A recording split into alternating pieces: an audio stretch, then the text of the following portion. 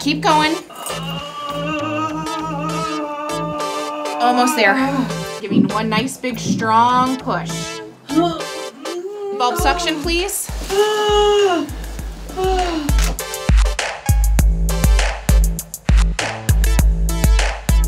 Students often don't get a chance to do a lot of things in the clinical area. They'll get to do some things, but we can't have them making mistakes in the clinical area. We can allow them to completely go through things here.